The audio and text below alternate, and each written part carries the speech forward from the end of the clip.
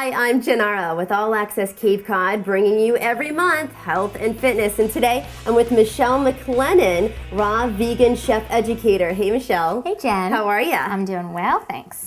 So we're gonna cleanse ourselves, detoxify for the summertime, so we're feeling good, ready to go? Yes. You know, wellness and health really does come from the inside out. A lot of people think it's from the outside in, and we're so busy working out all the time that we sometimes forget about our nutrition. So today I would like to show you a few simple items that you can make that's all raw and vegan, so it's not cooked.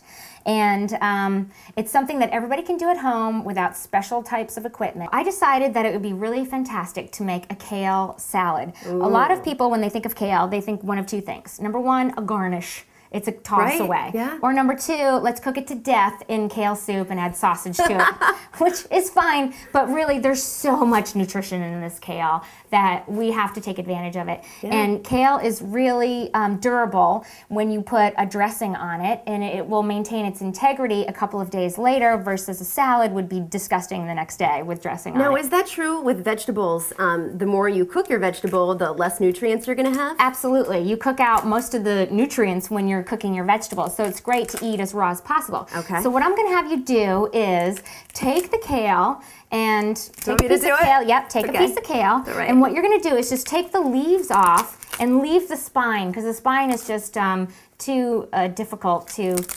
negotiate in your teeth, to navigate with the teeth. It just gets kind of messy. It gets kind of messy. For 2.5 years, I was an obsessed little vegan trying to figure out how I could create things. So you cut out all meat in your diet. I was kind of like focused. I was kind of like, get this buzzword, a pescatarian for a little while. Really? Yes, that's not a religious denomination. That is basically a fish eater. What is that? That's a fish eater. So what I'm doing here, Jen, is I've got these fabulous sun-dried tomatoes that are just resting. They in look so good. The color. Yes, resting in a little juicy. olive oil, a little EVOO, as Rachel Ray says. And we're going to chop it up and we'll throw it in the bowl. And throw it in the bowl? Yeah, throw it right in.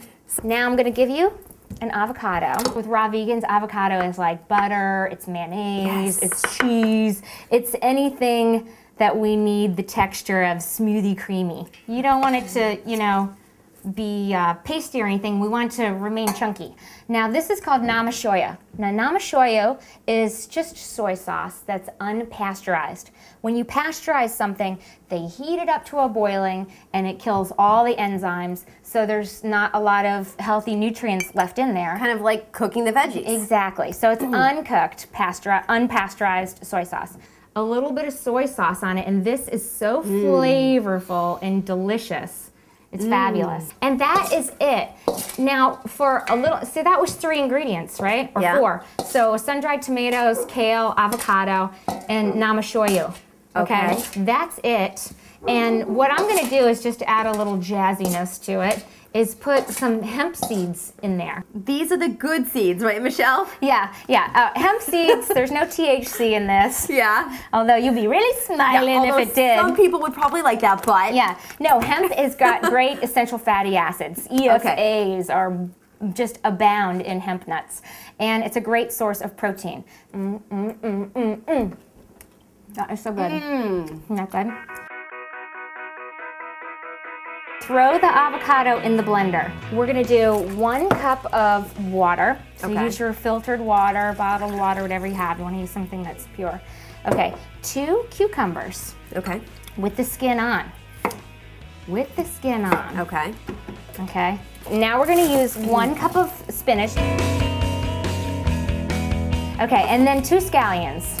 1 clove of garlic. I put into 1/3 of red bell pepper. Okay, tablespoon of fresh lime. Now masala is from India, and it's really, really nice because it has cardamom, cinnamon, cloves, cumin, and black pepper and coriander. I've never seen it before. I have come a long way if I'm doing soup shooters. Cheers, Michelle. Woo! I'll send you home with a doggy bag. Oh my God. I love it. I'm gonna take it all home. I definitely feel a lot smarter and healthier. Well, that's good. After meeting with you today, Michelle. Thank you so much. You are welcome, I truly Jen. appreciate it. Come by anytime, my kitchen. Thank you so much. You're the best. You are too.